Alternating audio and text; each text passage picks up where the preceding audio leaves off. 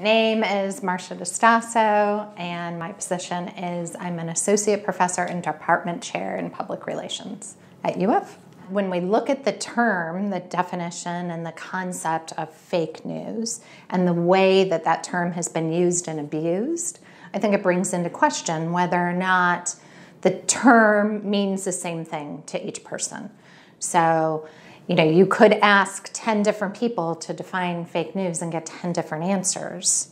And that makes me question whether or not that's the term we should be using, right? I don't know that I personally have a definition. I can tell you in the research that we did, we looked at how the term was used on Twitter. And we broke it down and did a network analysis looking at how Republicans were using the term and Democrats were using the term. And pretty consistently, both groups were using it to bash each other and discredit what the other has said.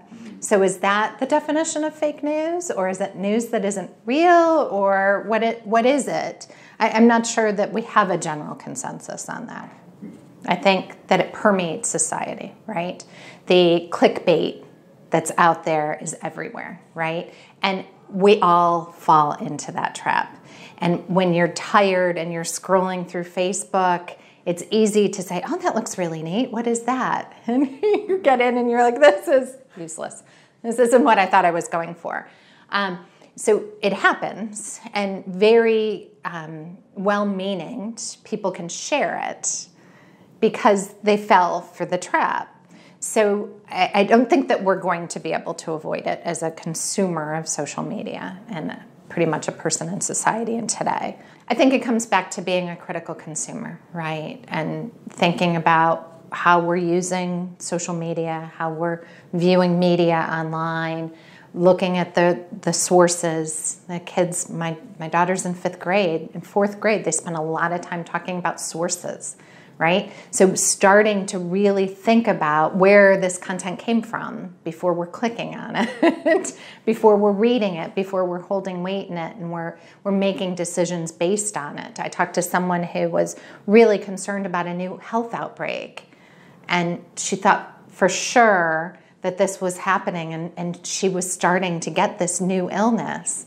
And people that she knew, she was sharing it with, and they were all talking about it. And then they realized that, this big health outbreak, no other media outlet was talking about it. So clearly, this is not truly a new health outbreak, but this was an intelligent woman that then helped spread this fake news, well-meaning. But, because she wasn't as critical a consumer of where that news came from, she helped kind of permeate that issue. So I think the more that we can kind of step back and go, okay, wait a minute, what am I looking at? Where did it come from? Are other people talking about it intelligently? If this is a new health outbreak, it's not just going to be one place. Let's make sure before we share it. Could help kind of combat some of that. I think that whenever we can encourage people to step past what's right in front of them and to really think about why it's there, how it got there, what it means and what it might not mean is valuable, right? So teaching them, like I said, to be a critical consumer of information. So the students, they're starting to get it when I teach public relations. So I like to tell the students, think about who put that out there and why did they put that out there and who's benefiting from it.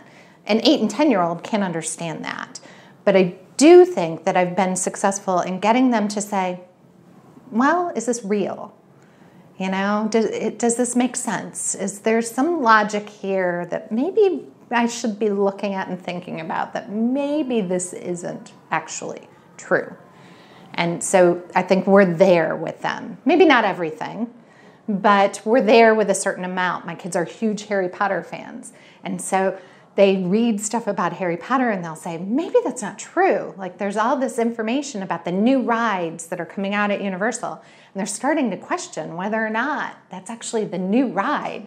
And I love that because they're being that critical consumer of information. Because there's a lot of things that are saying, this is it.